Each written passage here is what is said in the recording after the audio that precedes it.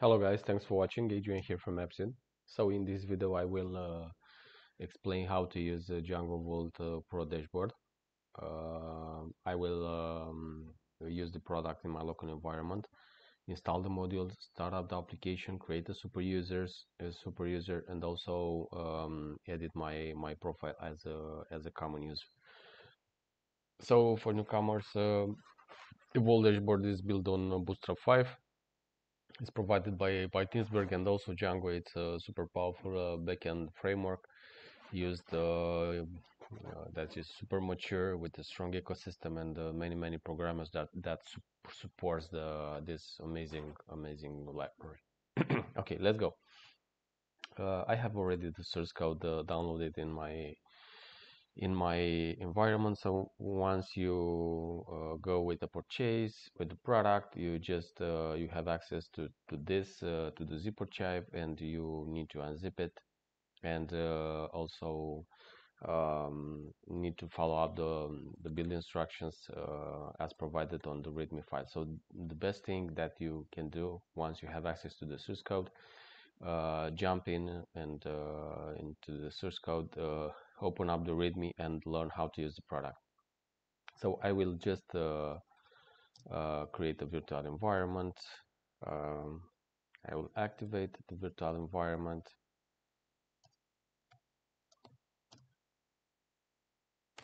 Okay, now the modules are all installed.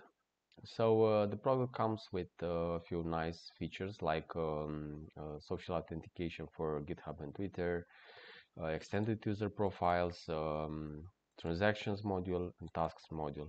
All the features are listed here on the pricing cards, so we can see that the modules are available in all licenses, and we have here an improved authentication, uh, which means in case of any users are providing a wrong password, they are automatically suspended. Social authentication for GitHub and Twitter, extended user profiles that allows the registered users to add more information about them, like address, like city and country, and also upload their profile image can be updated using an external FTP storage. Users management, in case you are authenticated as a super user, you are able to delete accounts, edit the information, suspend, unsuspend users.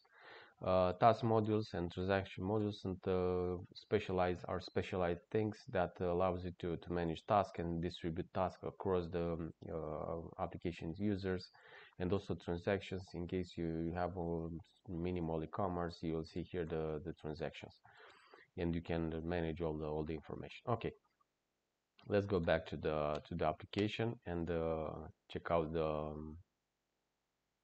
progress. The application comes with many modules. Okay, so now the modules are installed. The next thing is to execute the migration.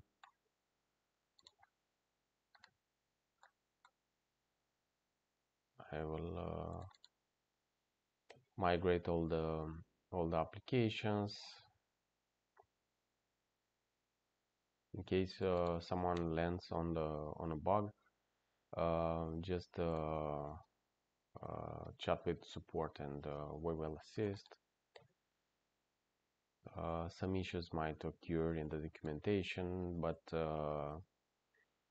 for those that are new to AppSeed, go here to the support page. The link is also provided here on the home page, because we want to assist all the community. So feel free to use the credentials provided here on support and chat with us, send us an email, or simply jump in Discord and for live one-to-one assistance. Okay, I will go back to the application tasks. Let's migrate also the transactions. Okay.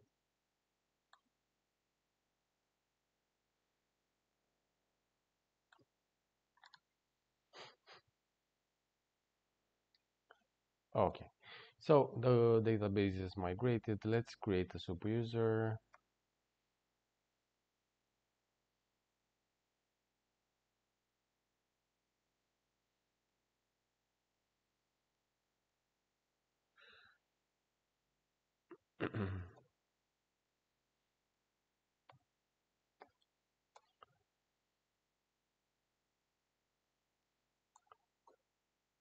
Okay, so I have a super user created, and now we can start application and play with application features. Okay, now if we go here, okay, let's create a new account. Test me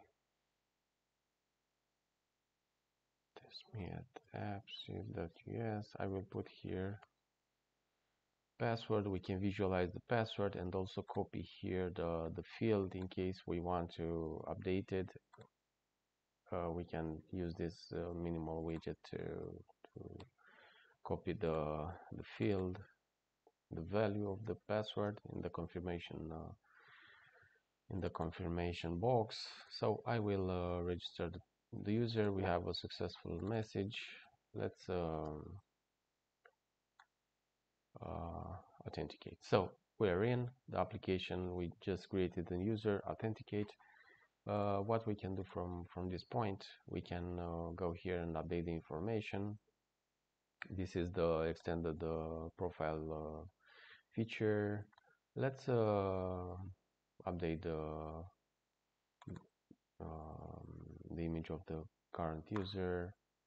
This feature is activated once we have in the environment the FTP credentials. So basically the application saves this image using this information here, which uses FTP storage, and we need to provide, of course, user password, whatever, in order to have a successful authentication. Once the image is uploaded, we should see here that green message in the page, and the image is persistent.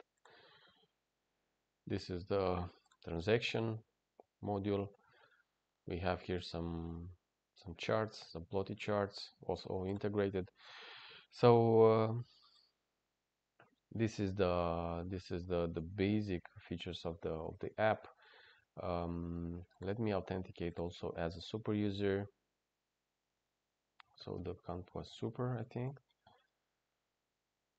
Okay, I'm in. So if you are a super user, you have this users list available.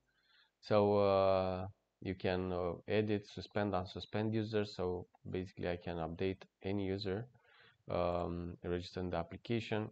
For instance, I will suspend this user that I just created. Let me open up another window and explain. Okay, so the user that we've created, it was test.me with strong password. Okay, so the login is usable. I will log out and go here into the as a super user. In this window, I'm super user, and I will suspend the user here. And if we try to log in again with this user, we should have this message that informs us that we are suspended. Of course, as super users, we can unsuspend the user, and it's all good. And right now we should be able to authenticate. So it's all good. So guys, thanks for watching. This is the application. It has a lot of things. The UI looks good. It's designed by Tisberg. The product is under Black Friday offer, so feel free to take a look in case you want to grab a nice deal. Let us know what you think. In case you need support, just go here and chat with us, send us an email, and tell us what you think about the product. Adrian here from AppSeed. As always, I wish you all a super day, and see you on the next video. Bye guys.